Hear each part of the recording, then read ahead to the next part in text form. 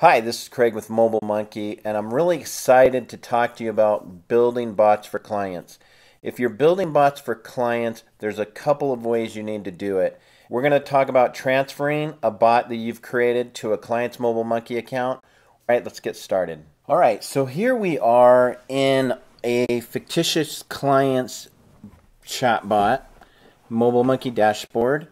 And what we're going to do here is, if you are going to be building a bot for a client, this is the best way to do it.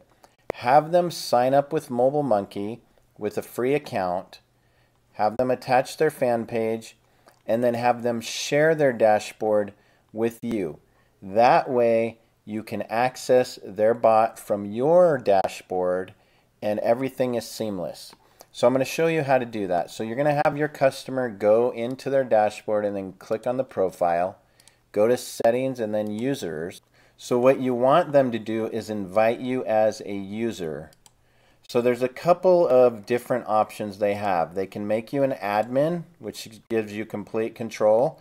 If they trust you, that's the best thing to have, because then you can do whatever you need to do. If their bot's stuck or you need to fix their page, disconnect their page, reconnect their page, you can do it. The other option is a collaborator. This will give you access to all their pages, but you can't connect new pages. Or they can choose a Facebook page collaborator, and if they have multiple pages, they can choose which page they want to give you access to.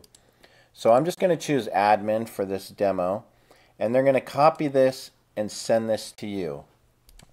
Now I'm going to go back to my account and I'm going to paste this link, and it's just going to log me back in, and the only change is going to be under my company here.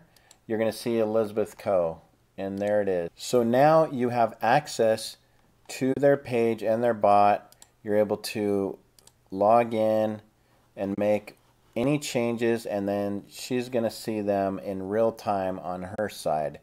So that is the first way that you can build a bot for a client. The next way you can build a bot for a client is by actually hosting their page inside your company. So if you have a team account, this is a good way to do it, because they don't need MobileMonkey, and you can host everything on your account and you can do everything you need. Now, the only thing to be able to do this, you need to be an admin of their page. So when you hit connect pages, their page shows up here and you can add it. Now, I'll show you how to have them make you an admin. This is our lead generation bot. Basically, just have them go to settings and then page roles, and then assign a new role, and you're going to want to choose admin and have them type in your email.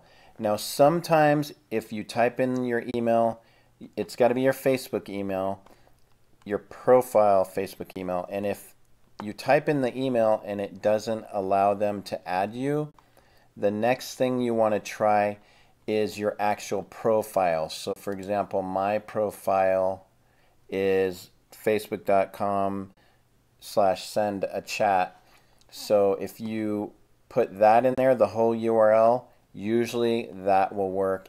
And if it doesn't work, which I have seen both of those not work before, you can add them as a friend and they can add you as a friend, and then putting your email in will work.